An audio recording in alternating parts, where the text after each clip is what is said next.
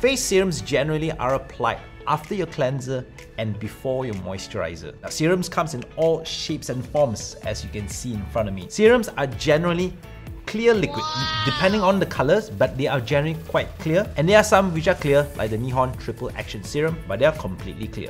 Serums also come in multiple consistencies. Some can be very aqueous, it means very watery, and some can be mildly thick, slightly more liquid than your moisturizer. However, they all have something in common. They are absorbed quickly and generally applied before your moisturizers.